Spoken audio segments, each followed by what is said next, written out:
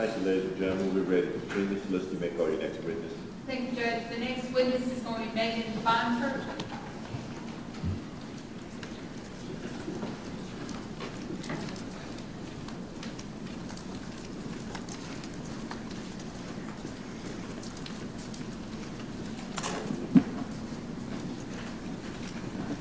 Raise your right hand. Place your left hand on the Bible. You solemnly swear or affirm the evidence you're about to give the court in this case will be the truth, the whole truth, and nothing but the truth, so help you God.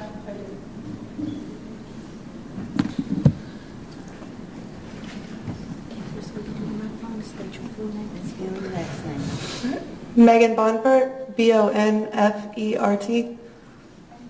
And Megan, if you don't mind, tell this jury how old you are. 25. And where are you from? California originally. Okay. And how long have you been in Horry County? 6 years. And are you married with kids? No. And where are you currently living? Conway. Okay. And where do you work? Lincoln Park. Okay. And has you ever worked at Tilted Kilt? Yes, ma'am. Okay. And where is Tilted Kilt located? Broadway at the beach. Okay. And about how long did you work there? 3.5 years. Okay. And what were your responsibilities? I was a server. Okay. And did you know Heather Elvis while you worked there? Yes, ma'am. And how did you know her?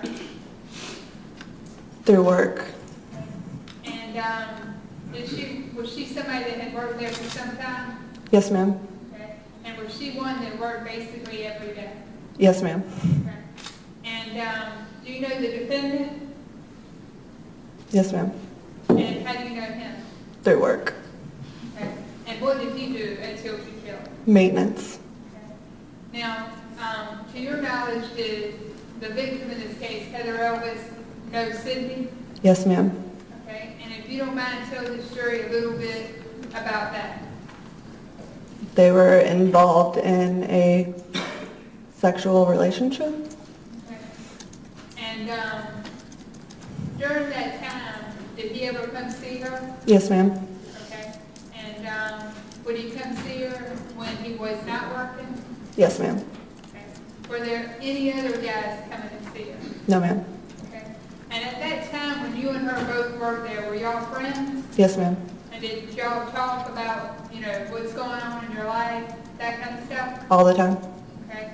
And did she talk to you at that time about any other guy? No, ma'am. Okay. And was she seeing any other guy?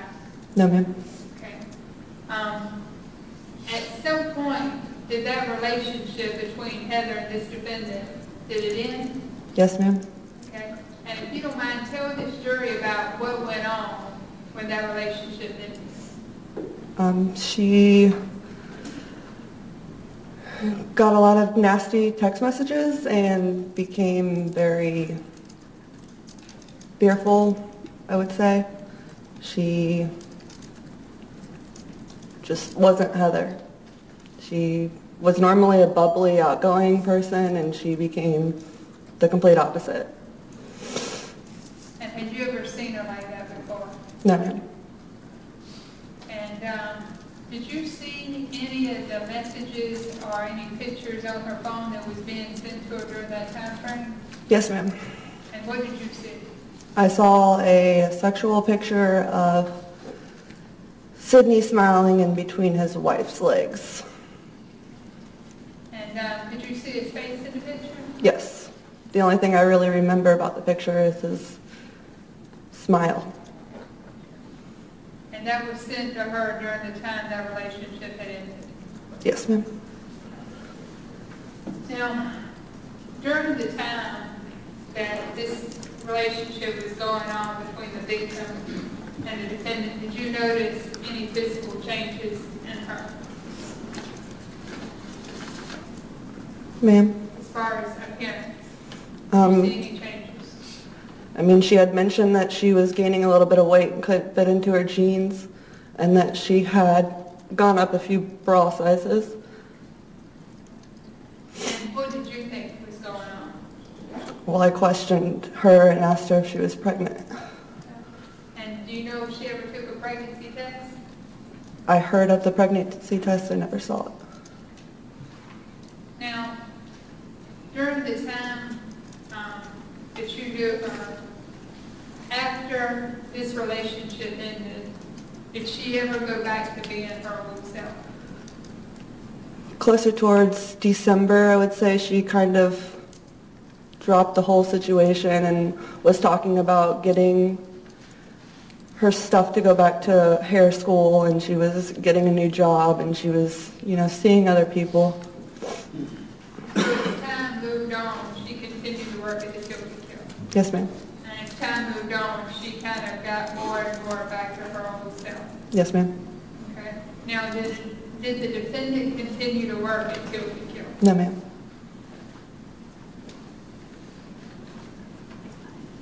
When was the last time you saw Heather Elvis? December 10th at our Christmas party.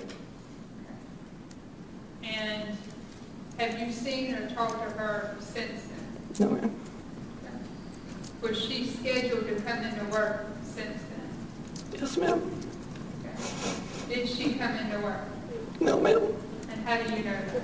I sat and waited to see if she would show up to work, and when she didn't show up, I kind of knew something was wrong. And was she somebody that just wouldn't show up to work? No. And when she didn't show up, what did you think? Something was wrong because Heather was always at work, or 30 minutes early, if that. Now, during the time you were friends with Heather, was she somebody that would just not have contact with people or leave and not show up for work? No. Okay. And how about with her phone? What was her habits with her phone? It was a lifeline. And did you ever see her car? Yes, ma'am. Did you ever see the inside of it? Yes, ma'am. How'd it look? Like a normal girl's car, you throw everything in the back seat. So basically everything in there. Yes. Now, when the defendant worked at Kill, did you ever see what kind of truck he drove?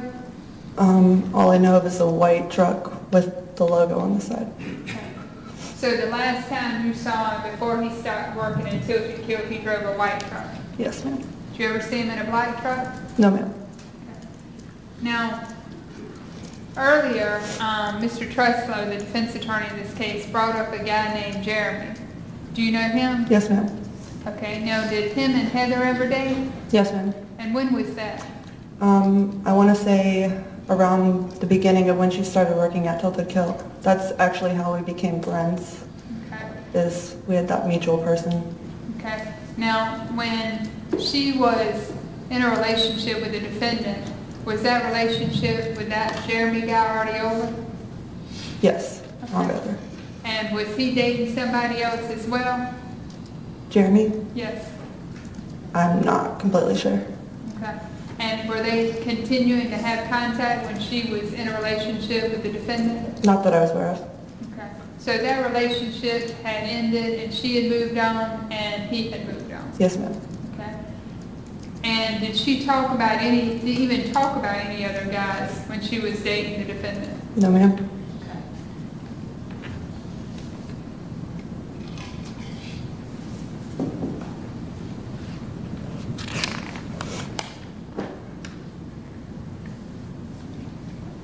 During this time frame of when her and the defendant were dating up until December, do you know of anybody else she was involved in a relationship with? No, ma'am. Okay. Do you know anybody else that she was fearful of at that time? Tammy? Objection to the form of the question on stage. I'll rephrase, Your Honor. Okay. Was there ever a time after this breakup that she appeared fearful? Yes, ma'am. And when was that? When she was receiving the phone calls from Tammy. Okay. And once she moved on from that, was she involved in any kind of relationship with anybody else? No, ma'am. Okay. And was anybody else calling the Tilted Kill threatening her? No, ma'am. Did you see any other pictures on her phone of anything other than the one that that defendant had sent her? No, ma'am.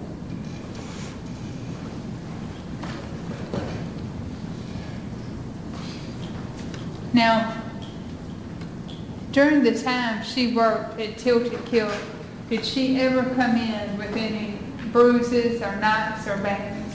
Yes, ma'am. Okay. And if you don't mind, I know it's been 2 years ago, but around what time frame as far as when she was dating the defendant, before then or after then, that she showed up with these bruises? After. And had she ever showed up to work before with any bruises or bumps? No, ma'am. And before all this took place, did she ever appear fearful or paranoid or worried about anything? No. No further questions for this witness, Your Honor. Cross-examine. Ms. Bonford, have you had meetings with prosecutors prior to trial? Yes, sir. When was that? Week or so ago? Okay. And at that meeting, did you go through what your testimony was going to be here today? Sir? Did you go through what your testimony was going to be here today? Yes, sir. Okay. Because it's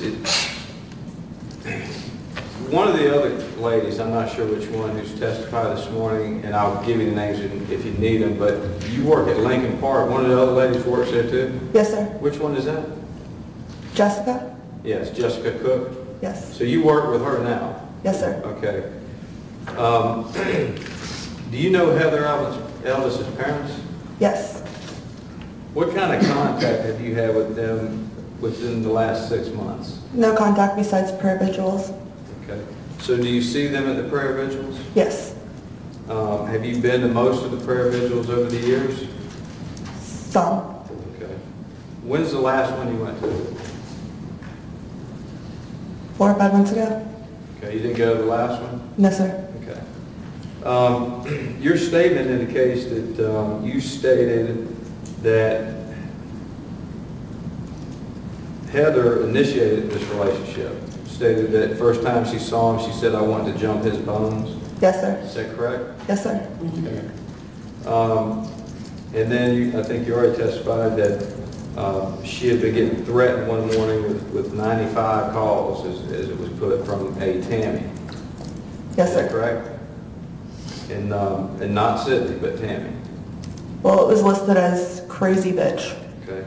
But we're assuming, I mean, in other words, crazy bitch would be a name that somebody could associate in their phone with somebody. Yes, sir. So when that person called, it would show up crazy bitch. Yes, sir.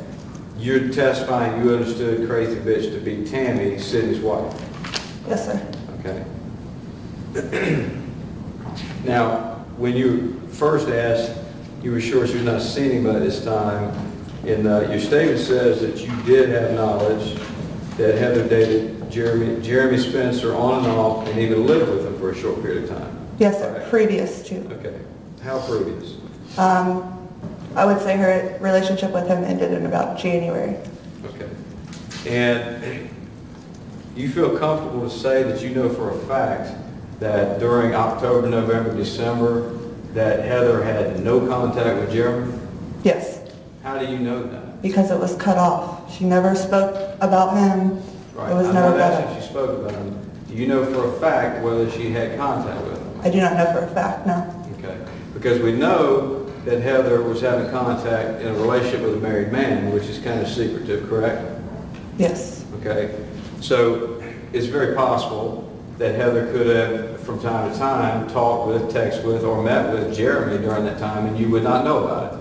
Yes. And would it surprise you to learn that, in fact, would you be surprised, in fact, you learned throughout this trial that she did, in fact, run into Jeremy during that time period? I would be surprised. Okay.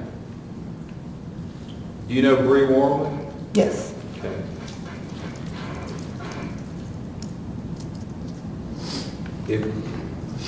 Based upon your relationship with Bree, if you learned from her that she, with Heather, ran into Jeremy, would you believe Bree?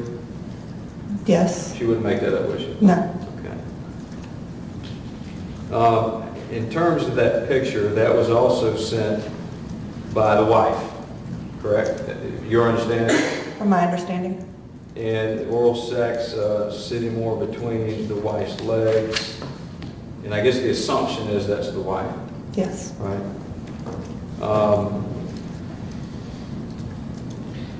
You said that the day that she didn't show up for work, that you basically were sitting waiting on her and you knew that something was wrong, correct? Yes, sir.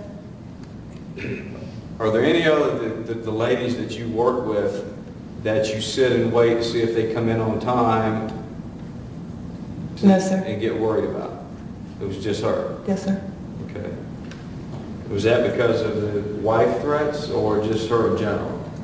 Well, it was because of us realizing that she was missing. Okay. When did you realize it? When we got a phone call looking for her. So you got a phone call looking for her before she was supposed to be at work? A prior shift. Okay.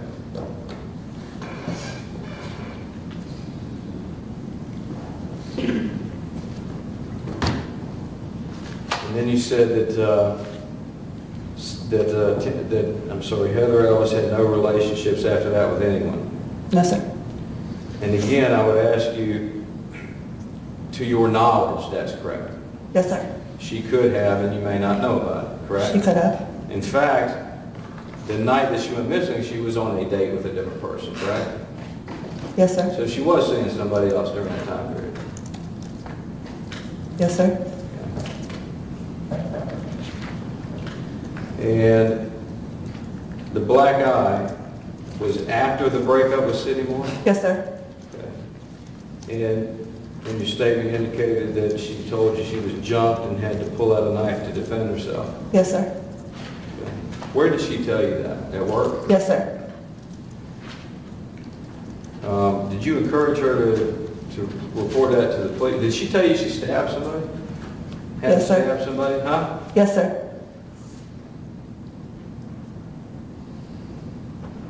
Did she ever tell you who she stabbed? No, sir.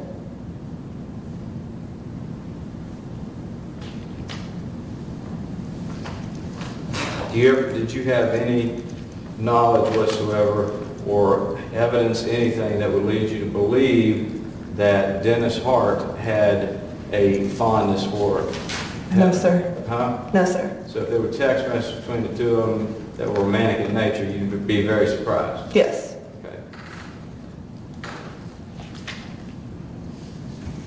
What did you mean that when you, in your statement, when you say that Heather told you she felt like the outcast in her family? She felt like an outcast. I mean, in what respect? She just said, I felt like an outcast, or did she explain that? The rebel without a cause.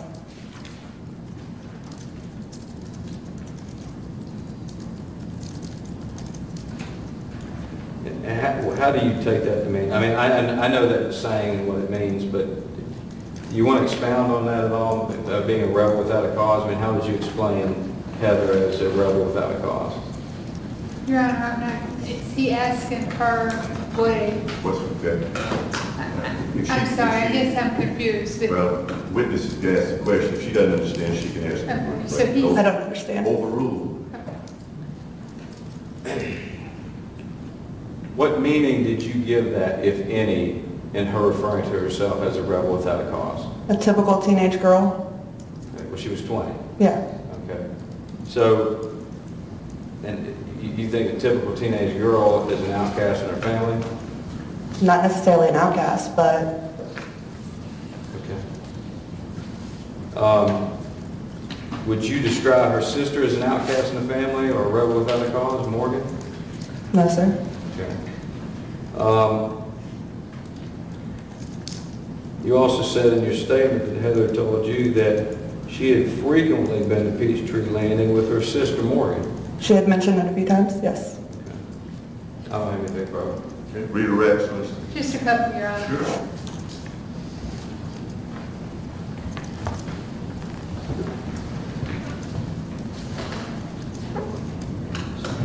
Sure.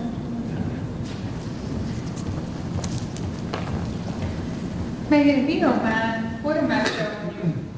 The statement. Okay, and who wrote it? Myself. And if you don't mind, tell this jury how many pages it is. 4. Okay, and if you don't mind, tell this jury when you wrote that statement.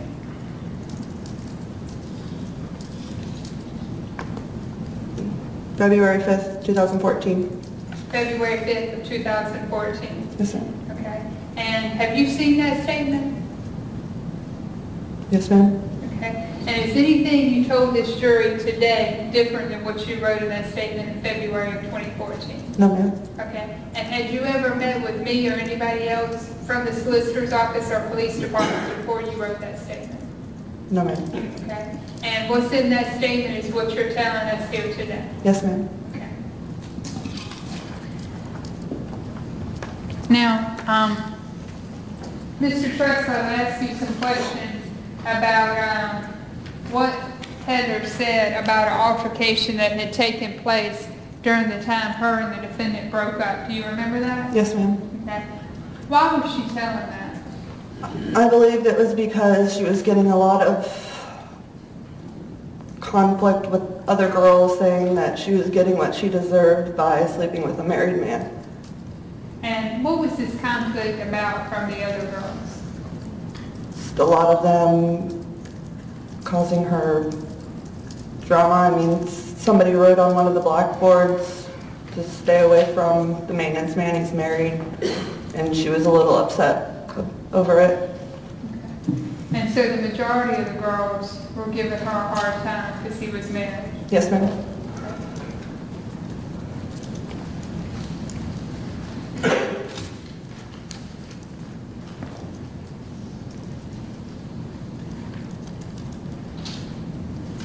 No further questions, Your Honor. Recross.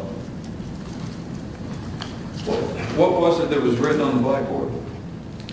To stay away from or stop fucking the maintenance man, he's married. And you have Thanks. quotes in your statements, "Hey, ladies, please stop the maintenance man, he's married." Yes, sir. That's what you wrote. "Hey, ladies, please stop." Okay, and that was written on the blackboard at Heather's work Yes. by either a supervisor or a coworker or somebody that she worked with. Yes, sir. All right, thank you.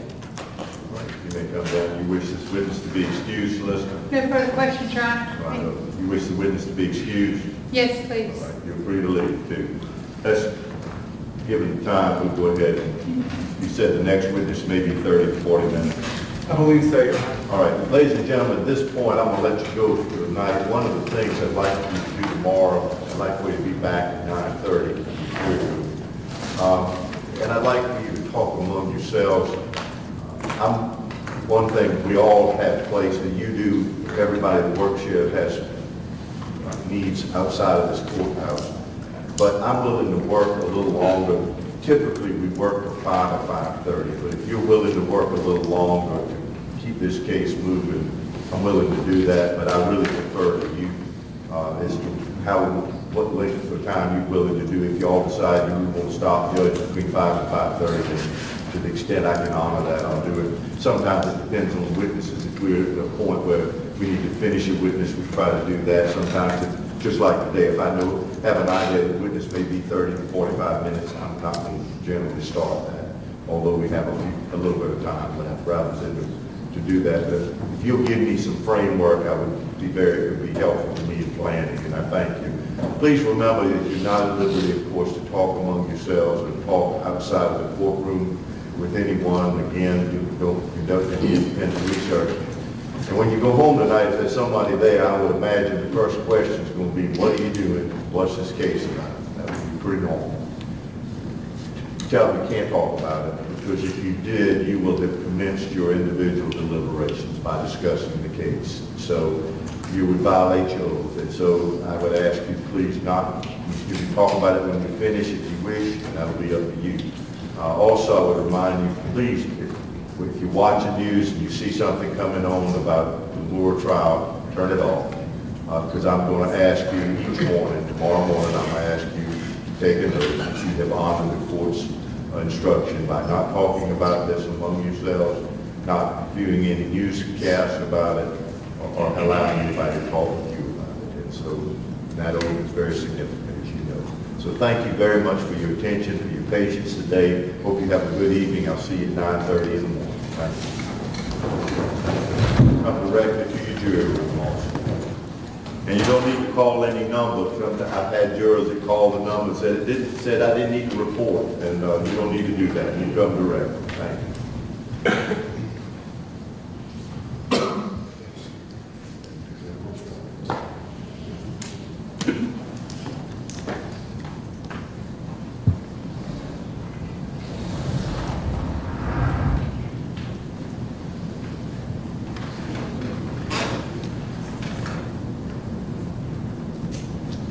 Anything from the state? No, Your Honor, I'm at a distance. What time did you tell the jury to come back? 9:30. 9:30? Yeah, but I'd like to have us here a little before that. Let me see y'all just for a second.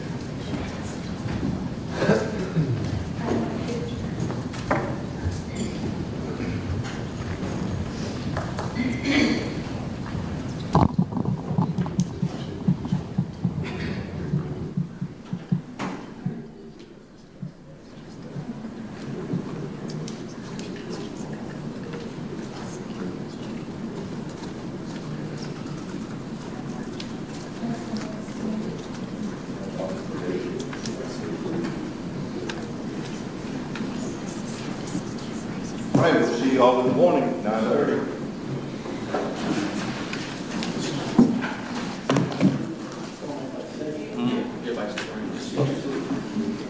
Thank you, Terry. Have a nice evening. You have a kind of evening. It's redundant.